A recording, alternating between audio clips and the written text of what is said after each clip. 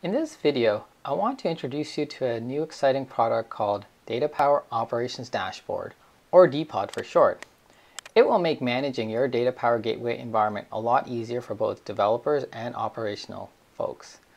DPOD provides a centralized console for troubleshooting DataPower transactions across your environment and provides DevOps information to enable quicker problem determination. It works with all DataPower form factors such as physical appliances, virtual appliances, Linux, and Docker, and it supports all currently supported firmware versions.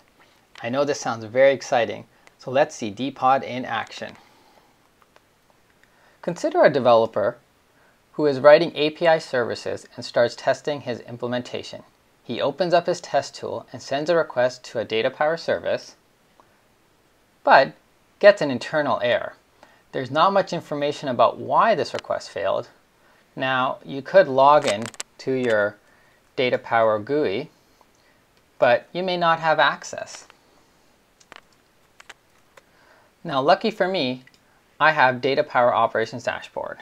So I will log in with my developer account. And as you can see, once I logged in, I get a quick dashboard about my environment, the number of successful transactions and the number of errors that have occurred. Now, I'm more interested about troubleshooting. So I'll go in to the last request that was received, and I'll click on the transaction ID here. And you can see that in this transaction analysis, the reason why my transaction failed was due to a schema validation error. So if I scroll down a bit, I'll see perhaps what element could have caused that error. And you can see by this message that it found state, but was expecting the next item to be city. So if I go back to my test tool and look at my request, I'll add a city tag here. Now I don't need to put anything in here for now, and so I can just test it out, and you can see that I now have gotten a proper response. I can go back to the DataPower Operations Dashboard, look at the last transaction that came in. Let's do a refresh. And you can see that this time there was no errors that occurred and this transaction was successfully processed. What is really neat about DPOD was that I was able to troubleshoot this issue without any administrative assistance.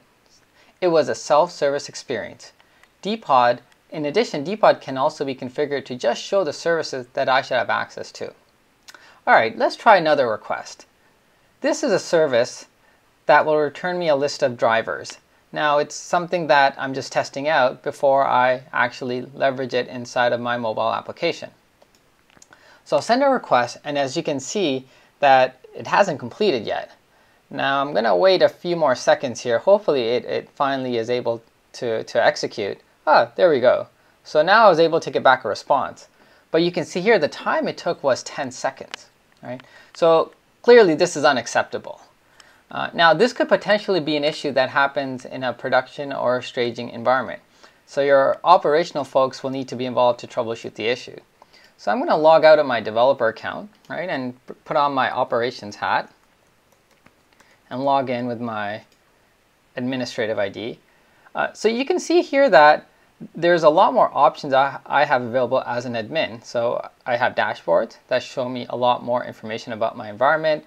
Investigate, Explore allows me to see the configuration of my DataPower services. Reports allows me to generate reports, and then manage allows me to manage the DPOD environment.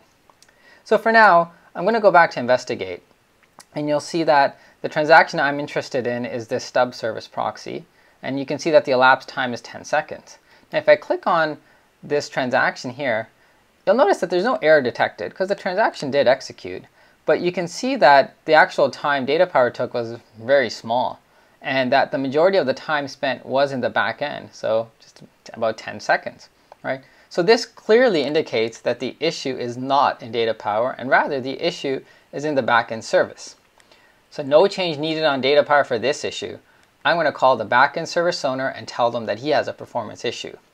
I'll go off and grab a coffee and say, thank you, DPOD.